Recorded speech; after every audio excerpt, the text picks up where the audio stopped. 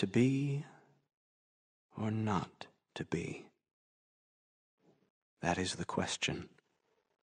Tulane is honored to be one of 50 institutions across the country to be hosting in 2016, in honor of the 400th anniversary of Shakespeare's death, the traveling exhibition, First Folio, the book that gave us Shakespeare, one of the most important literary texts ever printed. Whether 'tis nobler in the mind to suffer the slings and arrows of outrageous fortune.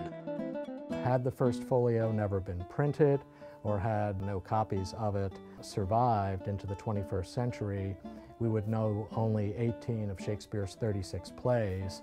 The First Folio is the source for our knowledge of the texts of plays like Macbeth and Julius Caesar, to the text of The Tempest, which many scholars and general readers regard as Shakespeare's final play and his swan song, as it were, his farewell to the theater.